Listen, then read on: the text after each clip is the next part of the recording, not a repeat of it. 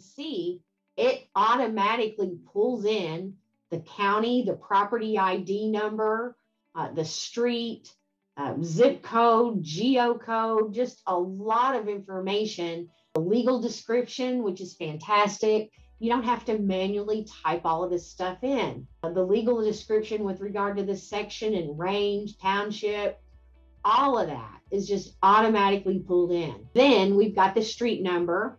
If we had a pre-direction, so our street name is 3436 Crosswater, but if this were Northeast Crosswater, for example, then I could enter it here.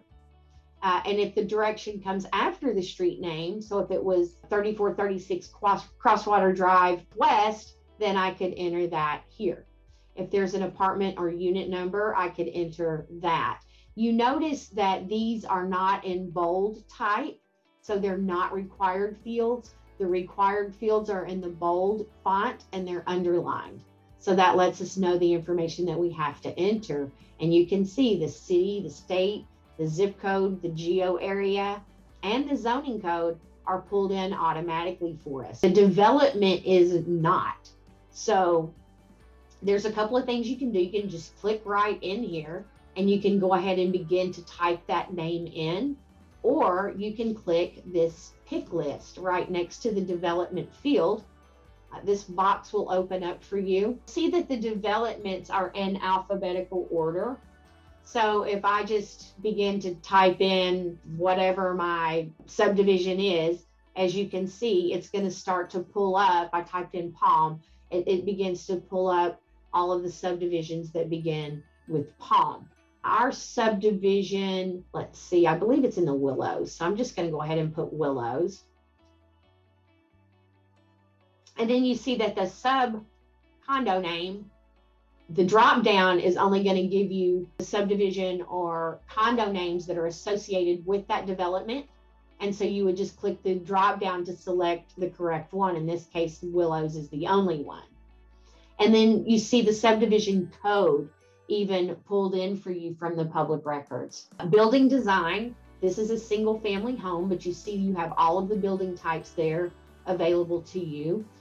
Builder product, this is just if it's a brand new construction home, you would enter yes here, because then you would enter the builder name. But because I'm choosing no, had I entered yes, then the builder name would be required. But because I entered no, the builder name field is not going to be required. There is no building number, and that's not a required field. Total floors in the property, it's a single floor, it's just a one-story home. Total building floors, just going to go ahead and enter information. Unit floor, these are really not applicable, but you just want to enter the information because it is required to satisfy that. Now, I say that, and I want to be really careful because we don't ever want to enter information that is incorrect just to satisfy the field's requirement. But unit floor, for example, I put in a 0 because it's not a unit. Units in building, it's a single family home, so it's okay to say 1. And it's okay to say 1 for units in complex, because it's not a complex if it's a single family home. In fact, I'm just going to enter a 0 there. Now the legal description was automatically pulled in, and it will be for you. And legal unit, would be your unit number. So if this were unit 105, for example, if I was entering a condo, that's what I would be entering. But because this is a single family home, I'm just going to enter a 0 to satisfy that field. Now we're going to move to the top of the form and we come to status type. You see that all the different choices, assignment of contract, and then we've got new construction, pre-construction, resale property, which is the choice that we're going to make, or under construction. But while we're here, this is something that you would have learned about in your compliance class. And so I want to ensure that you understand all about construction specifically. When you're entering new construction, there are some very specific rules that you want to be sure and pay attention to. Pre-construction, in order to add a listing as a residential listing and call it pre-construction, a permit must have been pulled on the property, but no dirt has been moved yet. Under construction means that the permit has been pulled, dirt has been moved, but no certificate of occupancy has been issued. And then new construction means that the certificate of occupancy has been issued and the construction is completed, but the property has never been occupied. So those are the different construction types. Now we have a resale property, so that's what we're going to select.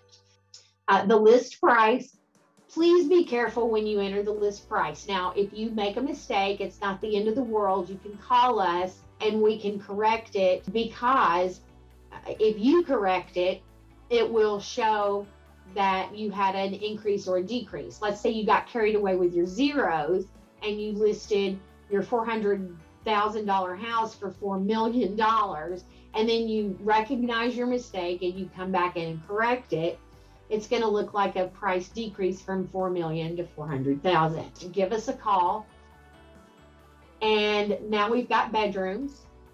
So this field should look familiar from your search field. So this is where you're entering, maybe it's 2 bedrooms with a den, or it's a 3-bedroom property, whatever the case may be. So we're going to enter that it's 3 bedrooms. We're going to enter that you see 2 full baths was pulled over automatically. Half baths was not pulled over. So we need to enter a 0. And we see that the living square footage was pulled in from the public records along with the total square footage. And ceiling fans. You had that profile sheet with you when you went out on the listing appointment, then you would know the number of ceiling fans available in the home, and you could enter that number here. And this is where you're going to enter whether it's furnished. This is a required field. So whether it's unfurnished, furnished, or partial, whatever the case may be. Cable available doesn't mean that it's connected. It just means that it is available to be connected in the community. So we're just entering whether that's true or not, yes or no. There is no elevator in our single family home. We do have a 2-car garage, so we're going to enter a 2 for garage spaces, and our garage is attached. We have no carport spaces, so I don't have to enter anything for carport description because I entered a 0 here. Rear exposure, and you may be going, oh my goodness, how am I supposed to know that? Well, check out this map over here. This map is going to come in handy for a number of reasons. And you notice it says map not found. Every time you come in to enter a listing, it's always going to say map not found. Get latitude and longitude from address. So if I click on that, you'll see that that pin is dropped. Now, don't assume that the pin is dropped correctly just because it pulled from the tax records. We can click on that parcel and we see that it is correct, 3436 Crosswater Drive. You can click here, and you're going to need these in just a moment to get the lot dimensions. Clicking on lot dimensions, we can see that we have 50 feet across the front, 50 feet across the rear, and 120 feet on both sides. And we're going to need that in just a moment. But I'm going to zoom out just a little bit because the pin is not always dropped correctly. I have seen the pin dropped out here, maybe in the pond or the lake, right? I've seen it dropped in the Gulf of Mexico. Rare that it's completely wrong, but sometimes it's wrong. You can reset the pin. So if you ever need to reset the pin, you can click on all of these parcels and you notice that it gives you the address for each one of the parcels. So you can click on the parcels to find the correct address. Now I'm just going to zoom back in. You can click on Reset PIN, and once you do that, you can come to your PIN and you can click and you can drag. You can drag this PIN to any of the parcels. The correct placement for a PIN is the center of the roof of the property or the structure, depending on whether or not you have vacant land. So just the center of the roof of the structure or the center of the property. And then you just want to select done. But before we do that, we want to know our rear. This is north up here, right? We've got north, south, east, west. So our rear exposure is going to be sort of a northeasterly direction. But don't forget, you want to make a note of those lot dimensions, right? So I'm going to click cancel there. And our rear exposure is northeast. The year built was pulled in automatically. And before I forget my lot dimensions, I'm going to jump down here where it says lot size. You see the acres was automatically pulled in. Before I forget my lot dimensions, you can jot them down so you don't have to skip spaces. But I'm going to go ahead and enter that. It was 50 in the front, it was 50 in the back, 120 on the left, and 120 on the right. This is required, and it's very important, and you don't want to enter the wrong information here. Let's just jump back up here to pets. Now, if you're in an HOA or a condo, there's probably going to be pet policy, right? So this is where you are going to enter that information. If approval is needed, you would say yes with approval. Maybe pets aren't allowed at all. Maybe there are limits, but approval's not necessarily needed. You're going to select whatever applies. I'm going to go ahead and just say no approval needed. You're going to enter HOA or the condos, the maximum allowable pet weight. So whatever they say, you know, the pet can't weigh more than 80 pounds, whatever the case may be. So you would put 80 pounds. Maximum number of pets that the owner may have, the new owner. If there are any breed limits. So this is where you might say, sometimes they'll name specific breeds and you would just put no, and then whatever those breeds are. And then any other information that you might need to enter. If you select yes on any of these, so if you say limits or you say with approval, then these fields become required even though they're not underlined and in bold print. So you're going to find that throughout the listing form that even though a field isn't bold and underlined, it will be required based on the information you enter in a previous field. This is where we would enter a virtual tour link. So if you're using a virtual tour, you can enter the link for that virtual tour here.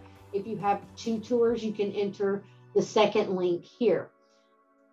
Keep in mind, like you learned in your compliance class, that you are never allowed to brand any of your listings or any of your listing information, which means that if you enter a virtual tour, you want to ensure that it is an unbranded virtual tour.